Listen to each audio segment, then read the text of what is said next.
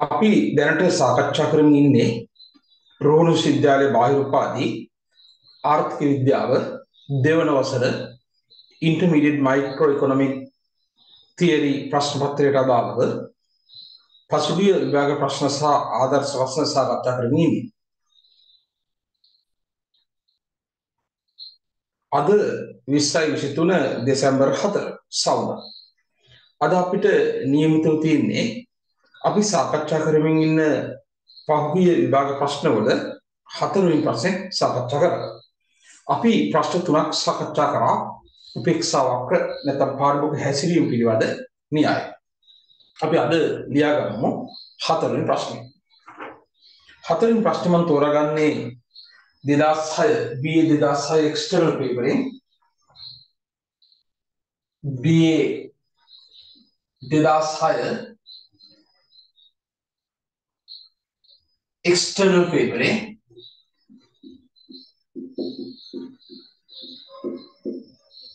අපි හතරවෙනි ප්‍රශ්නේ හැටියට තමයි ප්‍රශ්නේ තෝරගන්නේ.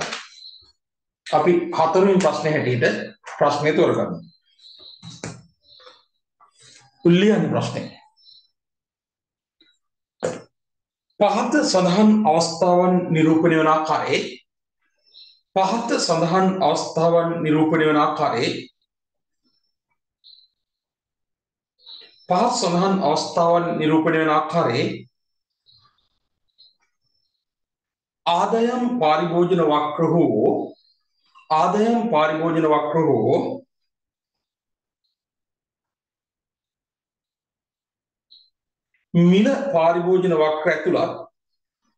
මිල පාරිභෝජන වක්‍ර ඇතුළත්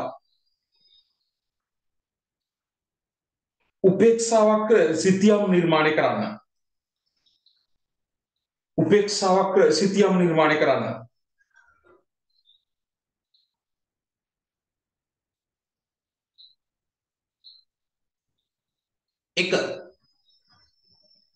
එක x බාල භාණ්ඩයක් හා y සාමාන්‍ය භාණ්ඩයක්. x බාල භාණ්ඩයක් හා y සාමාන්‍ය භාණ්ඩයක්.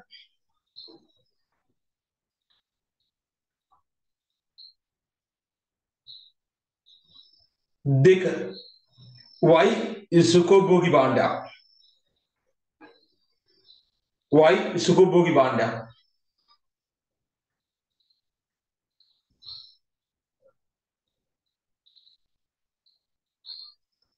තුන x හා y හි ආදාය මිලු නම්‍යතාවය ඒකීය වන අවස්ථාවක්.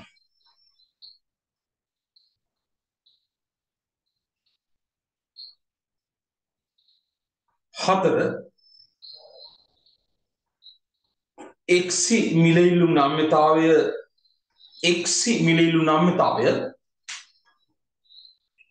මිලයිලු නම්‍යතාවය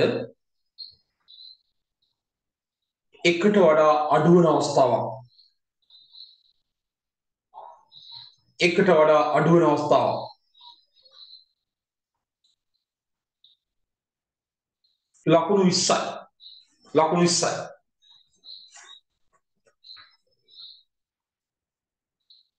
ලකුණු 20යි. මේ ලකුණු 20 අපිට උපේක්ෂා වක්‍ර විග්‍රහයෙන් ගන්න සිදුවන්නේ ICC වක්‍රය ඇසුරින් හෝ PCC වක්‍රය ඇසුරින්. ඔයාලට අපි තියරි වලදී උගන්වලා තියෙනවා ICC වක්‍රය නැත්නම් ආදායම් පාරිභෝජන රේඛාව කියලා කියන්නේ උපේක්ෂා වක්‍ර විග්‍රහයට අනුව පාරිභෝගික සමතුලිතයක් තීරණය වෙලා ඊට පස්සේ පාරිභෝගිකගේ ආදායම වැඩි හෝ අඩු වෙද්දී ඒ සමතුලිතය වෙනස් වෙන්න පුළුවන්. අන්නේ වෙනස් වෙන සමතුලිත ලක්ෂ යාක්‍රාන්තන රේඛාව අපි කියනවා ICC නැත්නම් ආදායම් පාරිභෝජන රේඛාව කියලා. අපි ඔයාලත් එක්ක සිද්ධාන්තවලදී කතා කරලා තියෙනවා තියරි වලදී කතා කරලා තියෙනවා ICC රේඛාවේ PT වනුව ආදායම් මිලු නම්‍යතා සංගුණිකය ප්‍රකාශ කරන්න පුළුවන්. ඒ වගේම සාමාන්‍ය භාණ්ඩ, සුඛෝපභෝගී සහ අත්‍යවශ්‍ය භාණ්ඩ, බාල භාණ්ඩ හා උදාසීන භාණ්ඩ හඳුනා ගන්න පුළුවන්. ඒ වගේම මිල පරිභෝජන රේඛාවේ PCC වක්‍රය කියලා කියන්නේ අනිකුත් කරුණු වෙනස් තිබෙදී උපේක්ෂා වක්‍ර සමතුලිතක අදාළව එක් භාණ්ඩයක මිල වෙනස් වීම නිසා වෙනස් වන සමතුලිත ලක්ෂ යාකරන්දින රේඛාව අපි කියනවා PCC රේඛාව කියලා. අපි සිද්ධාන්තවලදී ඉගෙන ගත්තා PCC රේඛාවේ පිහිටීම අනුව එක් භාණ්ඩවල හරස් මිලිලු නම්තාවය, එක් භාණ්ඩයක මිලිලු නම්තාවය, ඒ වගේම භාණ්ඩ වර්ග හැටියට ආදේශන භාණ්ඩ, අනුපූරක භාණ්ඩ, එකිනෙකට ස්වාධීන භාණ්ඩ, හාගිපන් භාණ්ඩ. ඔතනින් තමයි මේ ප්‍රශ්නේ අහලා තියෙන්නේ. පහත් සඳහන් අවස්ථාවන් නිරූපණය වන ආකාරයේ ආදායම් පරිභෝජන වක්‍ර හෝ මිල පරිභෝජන වක්‍ර ඇතුළත් උපේක්ෂා වක්‍ර සිතියම් නිර්මාණය කරන්න. X බාල භාණ්ඩයක් හා Y සාමාන්‍ය භාණ්ඩයක්. ඒතර අපිට ගන්න වෙන්නේ ආදායම් මිල්ලුම් වක්‍රය. නැත්නම් ආදායම් පරිභෝජන රේඛාව. X බාල භාණ්ඩයක් හා Y සාමාන්‍ය භාණ්ඩයක්. අඳින්න එපා. ඉස්සෙල්ලා බලා ගන්න. පළවෙනි එක අපි අඳින්න වෙන්නේ මෙන්න මෙහෙමයි. පළවෙනි එක අපි අදිද්දී අපි දන්නවා බාල භාණ්ඩයක් කියන්නේ ආදායම් වැඩි වෙනකොට ඉල්ලුම අඩු වෙන භාණ්ඩ. සාමාන්‍ය භාණ්ඩයක් කියන්නේ ආදායම් වැඩි වෙනකොට ඉල්ලුම වැඩි වෙන භාණ්ඩ. එහෙමනම් ප්‍රස්තාරය අපි අක්ෂවල පෙන්වන්න ඕන ආදායම් වැඩි වෙනකොට ඉල්ලුම වැඩි වෙන භාණ්ඩයක් හා ආදායම් වැඩි වෙනකොට ඉල්ලුම අඩු වෙන භාණ්ඩයක්. මේ ආකාරයට ගත්තොත් මෙන්න මේ ආකාරයට මේ X භාණ්ඩ, මේ Y භාණ්ඩ, ඔය Y භාණ්ඩ අපිට අඳින්න තියෙන සරලම ක්‍රමය තමයි මේ ආදායම් පෙන්වන අයවැය රේඛා. මේ අයවැය රේඛා තුනක් ඇඳලා අපි මේ පැත්තේ ඉඳලා මෙන්න මෙහෙම ඇඳොත් මේක තමයි ICC වක්‍රය. ICC වක්‍රය. ICC වක්‍රය. අපි බලමු මොකද්ද වෙන්නේ කියලා. මෙතින්දී U1 උපේක්ෂා වක්‍රය, E1 X භාණ්ඩ 1යි Y භාණ්ඩ 3යි.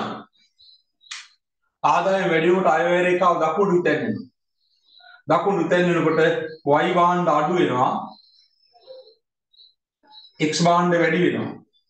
X 2යි Y 2යි. තවදුරටත් ආදායම් වැඩිලා අයවැය රේඛාව දකුණට විතැන්වෙනකොට Y භාණ්ඩ අඩු වෙනවා, Y 1යි X 3යි. මේක අඩු වෙනවා, මේක වැඩි වෙනවා. එහෙනම් මෙතනින් අදහස් වෙන්නේ ආදායම වැඩි වෙනකොට අයවැය රේඛාව දකුණට විතැන්වෙනවා. මෙතනත් අපිට උපේක්ෂා වක්‍රයක් ගන්න පුළුවන් U2 කියලා E2. මෙතනත් උපේක්ෂා වක්‍රයක් ගන්න පුළුවන් U3 E3 කියලා. ආදායම වැඩි වෙනවත් එක්කම අයවැය රේඛා දකුණට විතැන්වීම නිසා වෙනස් වෙන සමතුලිත ලක්ෂ E1 E2 E3 කියලා යාකරන්දින රේඛාව ICC වක්‍රය ඉහළ ඉඳලා පහළට බෑවුම් වෙනවා. එහිදී වෙන්නේ ආදායම වැඩි වෙන විට Y භාණ්ඩයේ ඉල්ලුම අඩු වෙන බැවින් Y භාණ්ඩයේ බාල භාණ්ඩයක්, X භාණ්ඩයේ ඉල්ලුම වැඩි වෙන නිසා X භාණ්ඩයේ සාමාන්‍ය භාණ්ඩයක්. නැතුව විශාල වශයෙන් මේ ප්‍රස්තාරය පැහැදිලි කරන්න අවශ්‍ය නැහැ. අපි සටහනක් ලියවීමක් නෙවෙයි කරන්නේ, අහපු ප්‍රශ්නෙට උත්තර සැපීමක්. නැත්නම් පිටු එකමාරක් විතර මේ ප්‍රශ්නේ පැහැදිලි කරන්න පුළුවන්. අපිට ඒක පැහැදිලි කරන්න අවශ්‍ය නැහැ. අපි ඉස්සෙල්ලා සාමාන්‍ය භාණ්ඩයක් හා බාල භාණ්ඩයක් කියන්නේ මොකක්ද කියලා ඒක මේ ප්‍රස්තාරයෙන් අඳිනවා. ඒක ලියන්න මෙහෙම. 1 මෙහෙම ලියන්න. පාරිභෝගික ආදායම වෙනස් වීමට ප්‍රතිලෝමව පාරිභෝගික ආදායම වෙනස් වීමට ප්‍රතිලෝමව පාරිභෝගික ආදායම වෙනස් වීමට ප්‍රතිලෝමව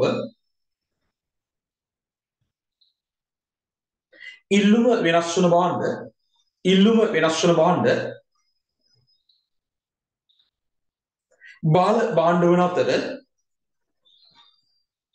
බාල භාණ්ඩ වන අතර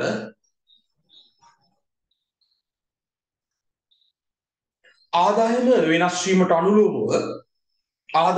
වීමට අනුලෝමව ඉල්ලුම වෙනස් වන භාණ්ඩ සාමාන්‍ය භාණ්ඩ නම් වේ.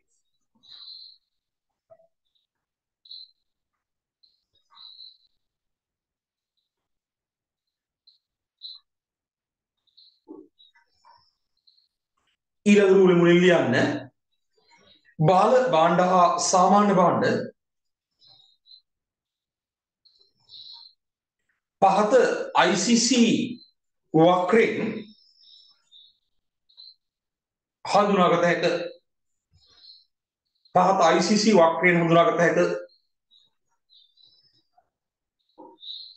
මාත් එක්කම අඳිමු. අඳින්නේ වැරදි ක්‍රමයට. ඇඳට පස්සේ කියන්න බෑ කොහොම ඇඳද කියලා.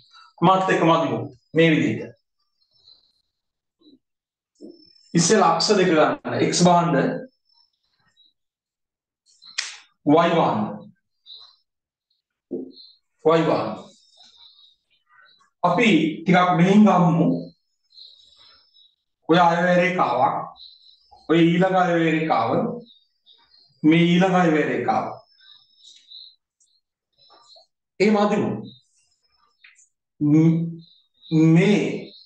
මේ විදිහට අදිමු ICC වක්‍රය. ආදායම් පාරිභෝජන රේඛාව. income consumption curve. දැන් අපි උපේක්ෂාවක් ටික අඳිමු. U1 මෙතන සමතුලිත E1 U2 සමතුලිත E2 U3 සමතුලිත E3 මෙතනදී අපි යමු x1 මේ පැත්තේ y3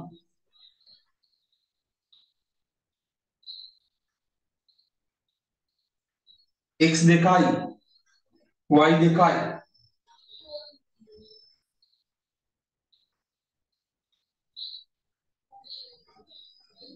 x3 y1 ආයෝලම් බලන්න නැන්ද ඇති මේ පැත්තේ අඩු වෙනවා මේ පැත්තේ වැඩි වෙනවා ඊතලෙ පෙන්නවා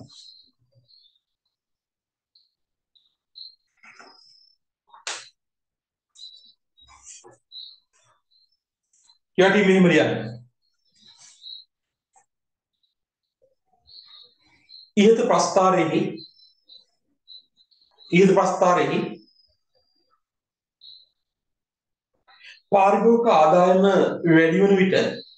පාරිභෝගික ආදායම වැඩි වන විට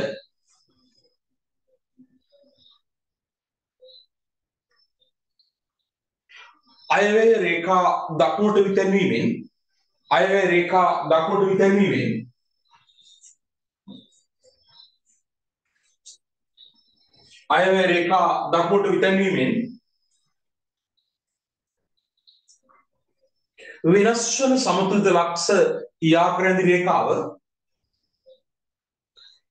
වන සමතුලිත ලක්ෂ යාකරැඳි රේඛාව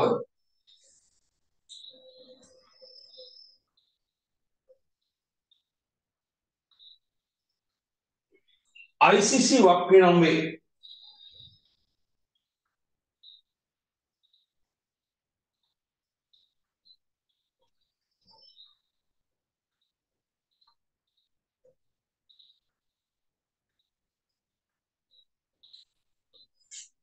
එම වක්‍රයට අනුව පැහැදිලි වන්නේ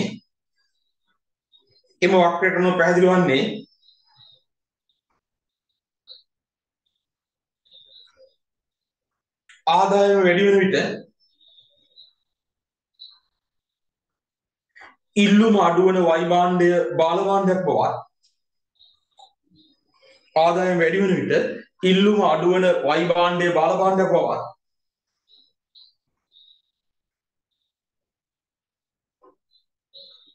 ආදායම වැඩි වෙන විට ඉල්ලුම වැඩි වෙන ආදායම වැඩි වෙන විට ඉල්ලුම වැඩි වෙන X භාණ්ඩය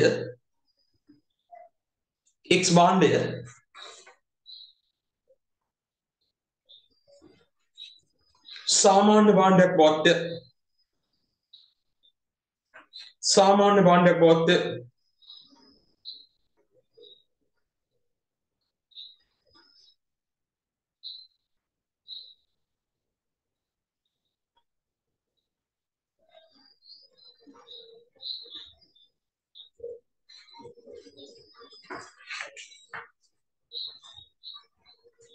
හරි මේක තමයි යන්නේ අපි ප්‍රස්තාවට ලකුණු දෙකක් හෝ තුනක් ලැබෙනවා පැහැදිලි කිරීමට ලකුණු ඉතුරු ටික ලැබෙනවා ලකුණු 5යි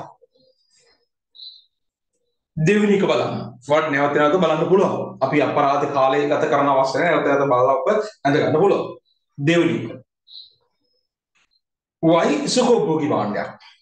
y සුඛෝපභෝගී භාණ්ඩයක් සාමාන්‍යයෙන් සුඛෝපභෝගී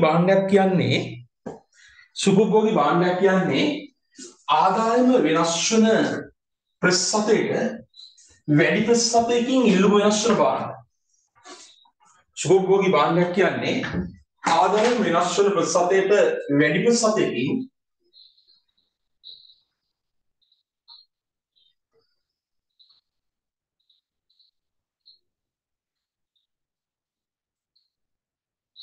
මේ X භාණ්ඩ මේ පැත්තේ Y භාණ්ඩ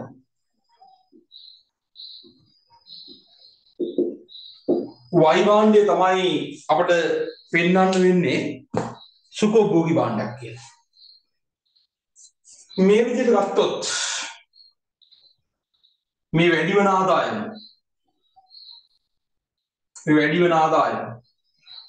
වැඩි වුණොත් අයවැය රේඛාව දකුණට විතැන්වෙනවා. එතකොට අපිට ICC රේඛාව මෙහෙම පිටුවොත් මේක තමයි ICC වක්‍රය. මේ බලන ICC වක්‍රය අනුව ආදායම වැඩි වෙද්දී මේ එක්කිනින් තමයි උපේක්ෂා වක්‍රය යන්නේ.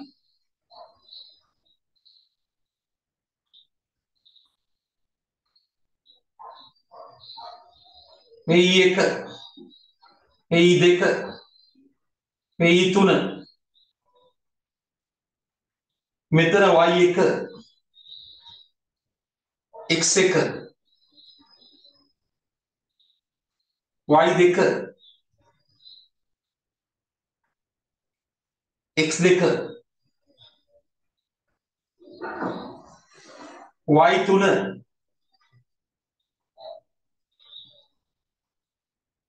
X3 දැන් මෙතනදි බලන්න ආදායම වැඩි වෙනකොට අයවැය රේඛාව දකුණට ගමන් කරනකොට X භාණ්ඩයේ ප්‍රමාණය වැඩි වෙන්නේ ආදායම වැඩි වෙන ප්‍රතිශතයට වඩා අඩුයි. යම් පාරිභෝගික ආදායම වැඩි වෙනකොට ඊට වඩා අඩුවෙන් ඉල්ලුම වැඩි වෙන භාණ්ඩ අත්‍යවශ්‍ය භාණ්ඩ necessary good. හැබැයි ආදායම වැඩි වෙනකොට ඊට වඩා වැඩි ඉල්ලුම වැඩි වෙන භාණ්ඩ සුඛෝපභෝගී භාණ්ඩ. බලන්න මේ ආදායම වැඩි වෙනකොට අයවැය රේඛාව දකුණට විතැන්වෙලා Y භාණ්ඩය කොහොමද වෙන්නේ? Y භාණ්ඩය ඉල්ලුම වැඩි වෙනවා. මේ Y භාණ්ඩය මොන භාණ්ඩයක්ද? Luxury good සුඛෝපභෝගී භාණ්ඩයක්. එතකොට ඔයාලට මේක අහලා තියෙන්නේ Y භාණ්ඩය සුඛෝපභෝගී භාණ්ඩයක්. මේ සිරස් අක්ෂයට Y දැක්වෙන අක්ෂයට සමාන්තර වගේ උඩට යන්න ඕන. මෙහාට ආවොත් මොකෝ වෙන්නේ? අර පැත්ත necessary good අත්‍යවශ්‍ය භාණ්ඩ. මේ පැත්ත සුඛෝපභෝගී භාණ්ඩ. මම පැහැදිලි කරලා ඇති. ලියන්න මේ ලියන්න. සුඛෝපභෝගී භාණ්ඩයක් යනු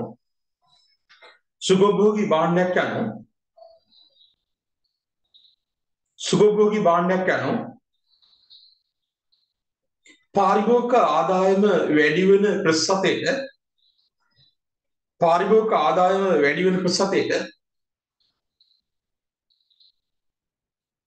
වැඩි ප්‍රතිශතයකින්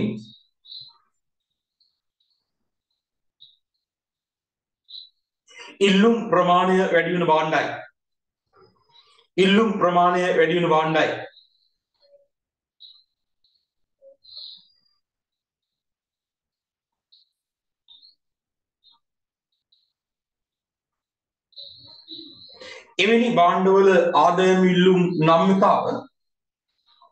එවැනි භාණ්ඩවල ආදායම් ඉල්ලුම් නම්‍යතාව ධන එකට වැඩි වගයක් ගනී.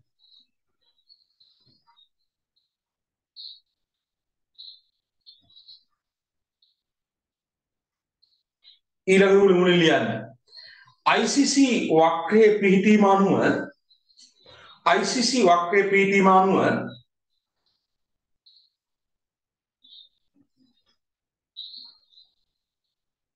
Y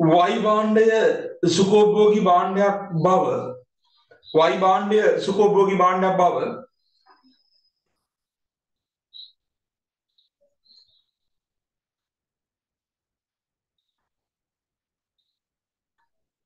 පහත ප්‍රස්ථාරයෙන් පෙන්විය හැක. මේ අධිනාකාරය වල බලන් හිටියා. මම ආය අදින්න අවශ්‍ය නැහැ.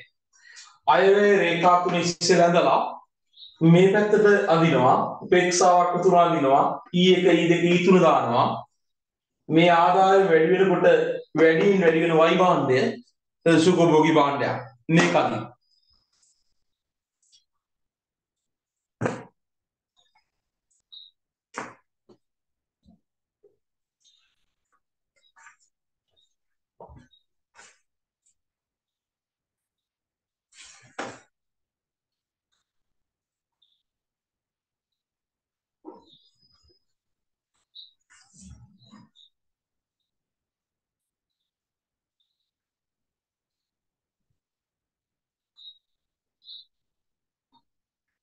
ප්‍රස්ථාරයට අනුව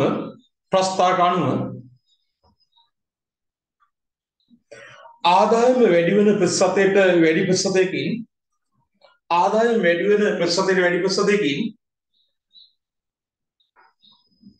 ඉල්ලුම් ප්‍රමාණය වැඩි වෙන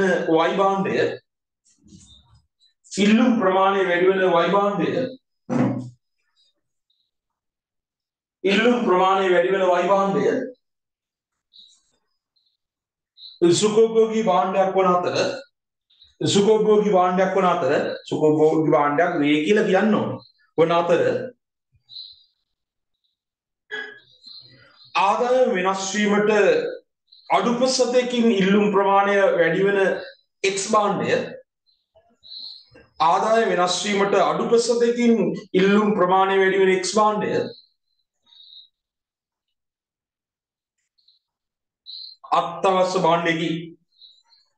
අත්‍යවශ්‍ය භාණ්ඩයකි.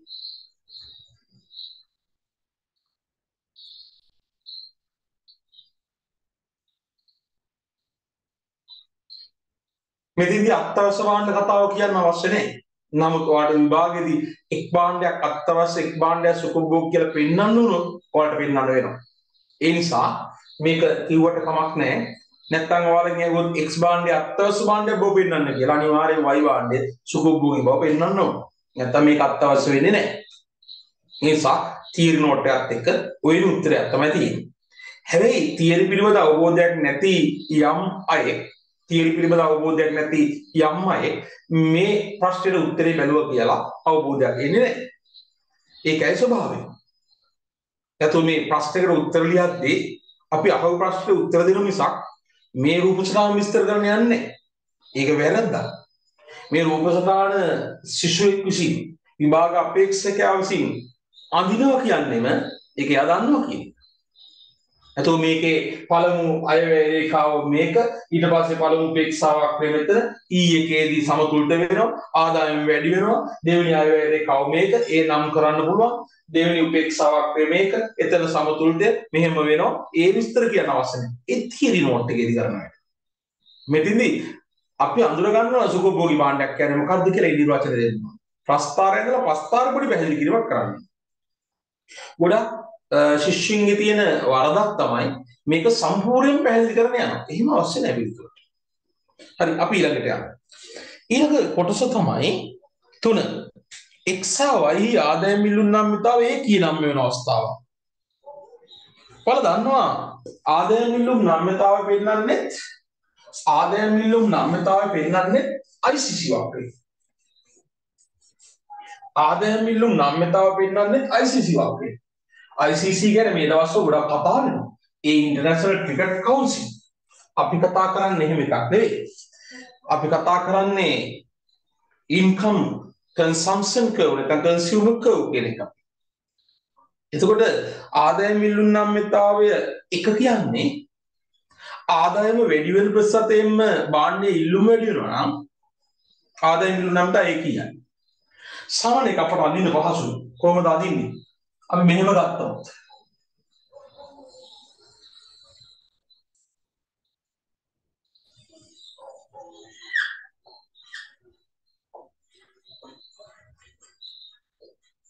x භාණ්ඩ මේ පැත්තේ y භාණ්ඩ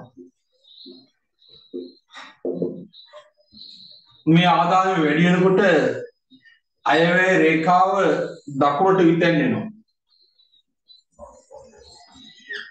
අයවැය රේඛාව දකුණට විතැන්වෙනවා. අයවැය රේඛාව මෙන්න මෙහෙම ගියොත් ICC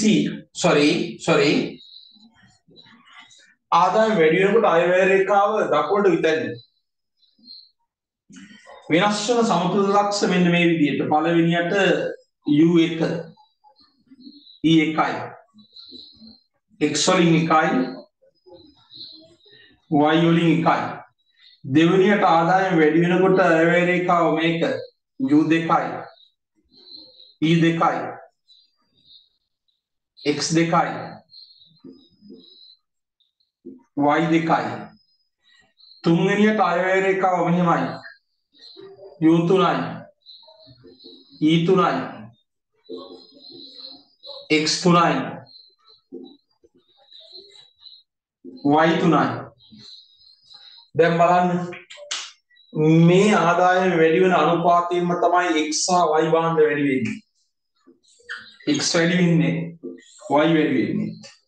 ඇත්තම කිව්වොත් මේ අංශක 90 රෙකෝඩ් නම් ඒක අංශක 45න් බෙදලා යන ආකාරය තමයි මේ රේඛාව නිර්මාණය. ICC වල.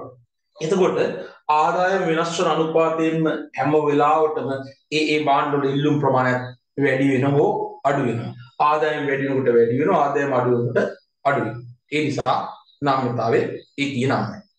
අපෙන් අහලා තියෙන්නේ මොකද්ද ප්‍රශ්නේ අහලා තියෙන්නේ? x සහ y ආදායම ඉල්ලුම් නම්‍යතාවයේ ඒ කියවන අවස්ථාවක් මෙහෙම ලියන්න. පාරිභෝගික ආදායම වෙනස් වන ප්‍රතිශතයෙන්ම පාරිභෝගික ආදායම වෙනස් වන ප්‍රතිශතයෙන්ම පාරිභෝගික ආදායම වෙනස් වන ප්‍රතිශතයෙන්ම ඊට අනුලෝමව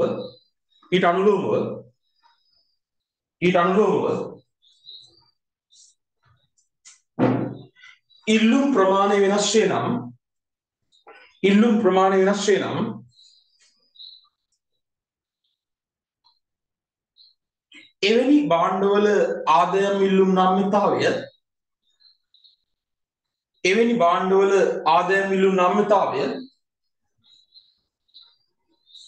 එවැනි භාණ්ඩවල ආදායම් ඉල්ලුම් නම්‍යතාවය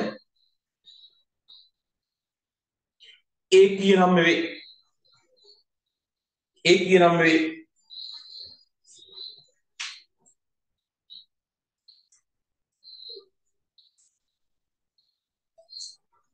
යටින් ලියන්න x සහ y යන භාණ්ඩ දෙකේම ආදායම් මිලුම් නම්‍යතාවය x සහ y යන භාණ්ඩ දෙකේම ආදායම් මිලුම් නම්‍යතාවය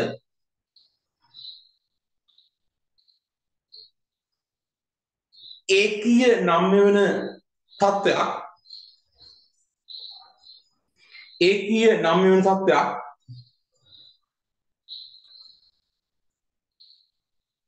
පහත ICC වක්‍රයෙන් පිළිබිඹුවේ. පහත ICC වක්‍රයෙන් පිළිබිඹුවේ මේකයි.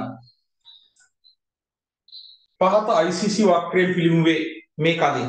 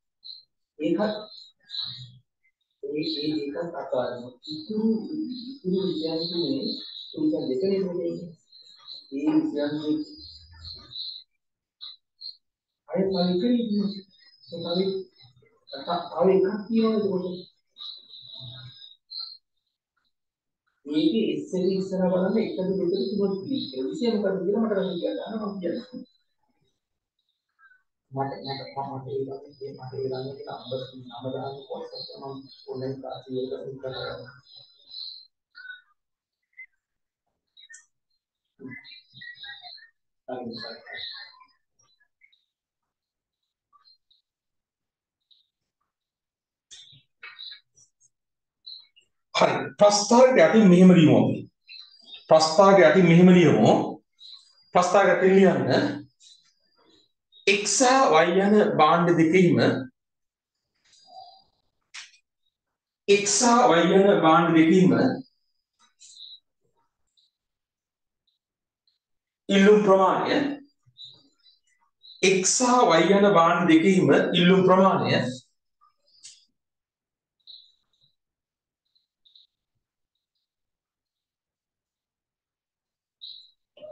ආදායම වෙනස් වෙන ප්‍රතිශතයෙන්ම ඊට අනුලෝමව ආදායම වෙනස් වෙන ප්‍රතිශතයෙන්ම ඊට අනුලෝමව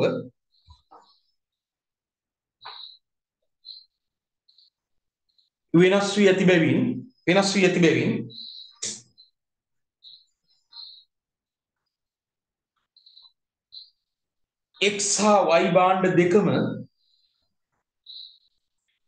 x හා y භාණ්ඩ දෙකම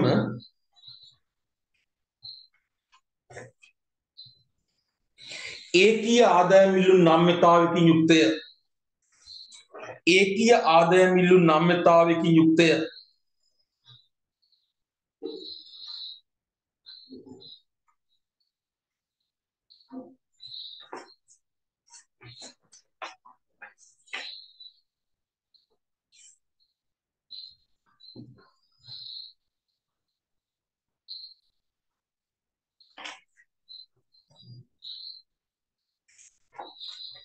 හරි.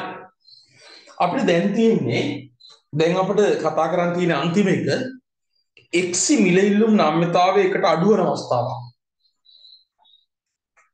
x මිල ඉල්ලුම් නම්‍යතාවයකට අඩු වෙන අවස්ථාවක්.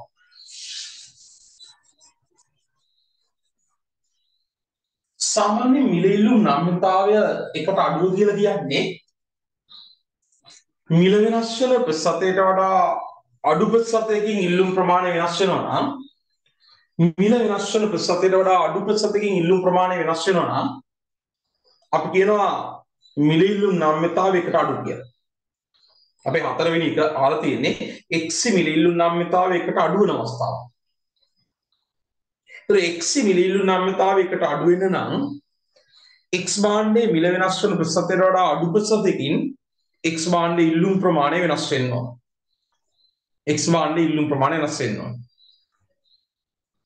හැබැයි මිල ඉල්ලුම් නම්‍යතාවයකට අඩු අවස්ථාවක් වෙන්නුම් කරන්නේ ICC වක්‍රයෙන් නෙවෙයි. PCC වක්‍රය. භාණ්ඩයක මිල වෙනස් වෙද්දී ඉල්ලුම් ප්‍රමාණයේ වෙනසට අනුව සමතුලිතය වෙනස් වන ලක්ෂයා කරන රේඛාව PCC රේඛාව කියලා කියනවා. අපිට මෙහෙම අඳින්න පුළුවන් බලන්න අඳින ආකාරය. මෙහෙම ගත්තොත්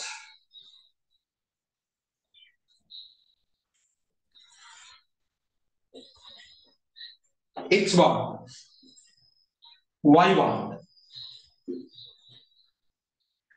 x භාණ්ඩ y භාණ්ඩ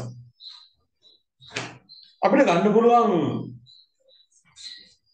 මේ x භාණ්ඩේ මේ පළවෙනි අයවැය රේඛාව x භාණ්ඩේ මිල අඩු වෙනකොට අයවැය රේඛාව මෙහාට කරකැවෙන ආයි x භාණ්ඩේ මිල අඩු වෙනකොට අයවැය රේඛාව මේ පැත්තට කරකැවෙන x මිල අඩු වෙනවා අර පැත්තට යනවා අනිකුත් කරුණු නැස්තිදී x මිල අඩු වෙන විට x අක්ෂයෙන් පමණක් අයවැය රේඛාව දකුණට විතැන්නේ. එතකොට වෙනස් වන සමතුලිත ලක්ෂ යාත්‍රාන්තික රේඛාව PCC වක්‍රය ගත්තොත් මේ වක්‍රයට අනුව මේ U1 E1 සමතුලිතය U2 E2 සමතුලිතය U3 E3 සමතුලිතය. මේකෙන් පෙන්වන්නේ මේ කඩේදී ඇඳගත් කමක් නැහැ. මෙහෙම x1 x2 x3 මේ පැත්තේ අපිට පෙන්වන්න පුළුවන් y1 y2 y3 මේ බලන්න x මිල අඩු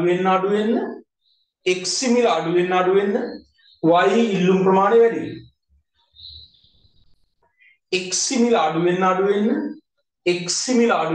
වෙනවා. x මිල අඩු වෙන්න x වල මිල අඩු වෙනකොට y ඉල්ලුම් ප්‍රමාණය වැඩි වෙනවා. x මිල අඩු වීමනේ අයවැය රේඛාව ඒ පැත්තෙන් දකුණට විතැන්නේ. එතකොට අපට මේ x භාණ්ඩයේ මිල ඉල්ලුම් නම්‍යතාවය අනම්මයි. එකට අඩු. මම කියන්නේ එහෙමයි. මිල අඩු වෙන ප්‍රතිශතයකට වඩා අඩුවෙන් තමයි ඉල්ලුම් ප්‍රමාණය වැඩි වෙන්නේ. මේ මිල අඩු වෙන විශාල ප්‍රතිශතයකින් මේ මිල වැඩි වෙනවා. මිල අඩු වෙන විශාල ප්‍රතිශතයකින් ඉල්ලුම් ප්‍රමාණය වැඩි වෙනවා. මිල අඩු වෙනකොට තමයි අයවැය රේඛාව දකුණට කරකැවෙන්නේ. ආයි මම මෙතන න්‍යාය කියා දෙන්න යන්නේ නැහැ. මම ඒවා කතා කරලා තියෙන්නේ. එතකොට මේ අයවැය රේඛාව මෙහාට යන්නේ මිල අඩු වෙනකොට. මිල අඩු වෙන වේගයට වඩා අඩුවෙන් තමයි ඉල්ලුම් ප්‍රමාණය වැඩි වෙන්නේ. දැන් x භාණ්ඩය අනම්ම. හැබැයි මේක අපි තව දෙයක් තියෙනවා. x මිල අඩු වෙනකොට x භාණ්ඩයේ ඉල්ලුම් ප්‍රමාණය වැඩි වෙලා y භාණ්ඩයේ ඉල්ලුම් ප්‍රමාණය වැඩි වීමෙන් අදහස් වෙන්නේ x සහ y අනුපූරක භාණ්ඩ. ටියුබ් මිල අඩු වෙනකොට ටියුබ් ඉල්ලීමත් වැඩි වෙනවා, ටයර් ඉල්ලුමත් වැඩි වෙනවා. ටියුබ් සහ ටයර් අනුපූරක භාණ්ඩ.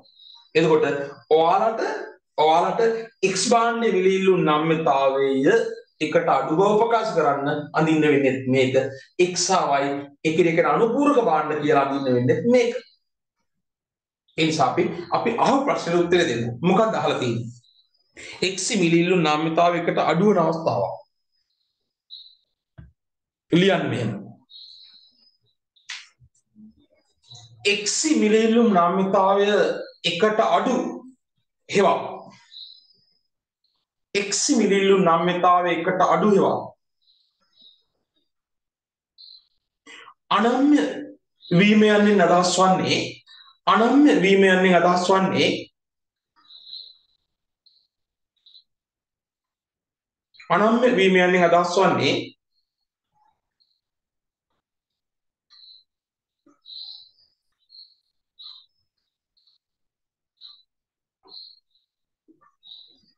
x මිල වෙනස් වන ප්‍රතිශතයට අඩු ප්‍රතිශතයකින්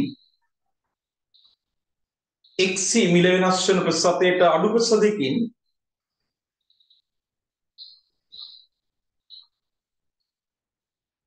ඊට ප්‍රතිලෝමව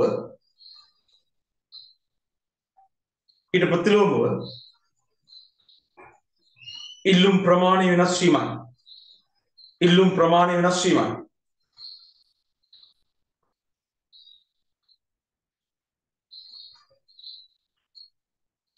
ඊළඟ රූල් යන්න පහත PCC වක්‍රය ඇසුරින් වක්‍රයට අනුව පහත PCC වක්‍රයට අනුව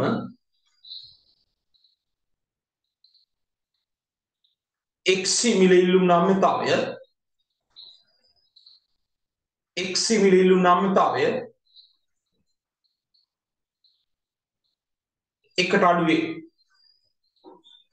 එකට අඩුවේ. මේක අදින පහසු ක්‍රමය තමයි ඉස්සෙල්ලා අයවැය රේඛා තුන ඇඳලා ඊට පස්සේ PCC වක්‍රය ඇඳලා ඊට පස්සේ උපේක්ෂා වක්‍ර තුන ඇඳලා E1 E2 E3 කියලා ගත්තා අක්ෂ වලට කඩිරි වලින් පෙන්නුවා. මේක කඩිරි නැති වුණත් අක්ෂ වලට සම්පූර්ණ ලකුණු හිමි වෙනවා.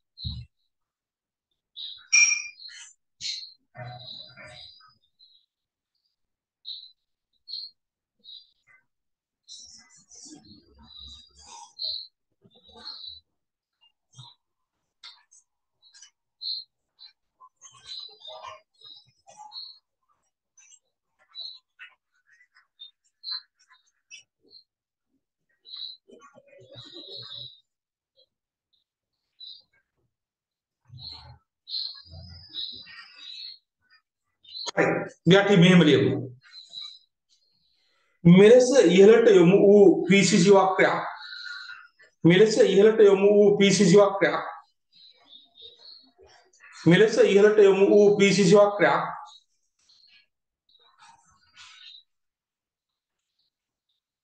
පිළිබිඹු කරනුවේ X භාණ්ඩයේ මිලයිලුම් නම්‍යතාවය X භාණ්ඩයේ මිලයිලුම් නම්‍යතාවය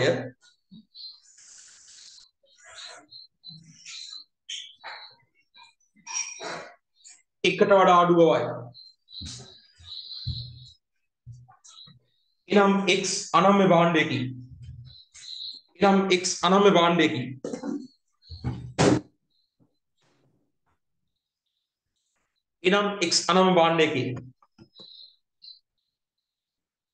තව විශේෂ දෙයක් තියෙනවා. මොකක්ද මේ විශේෂ දේ? ඒකත් අතේ ලියන්න. මෙවැනි PCC වක්‍රයකින්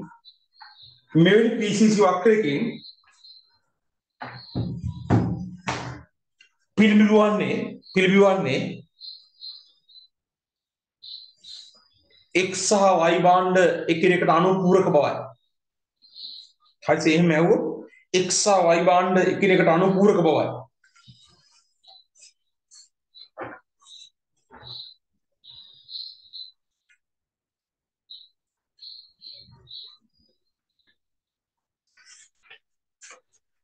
හරි. අපි හතරවෙනි ප්‍රශ්නේ සාකච්ඡා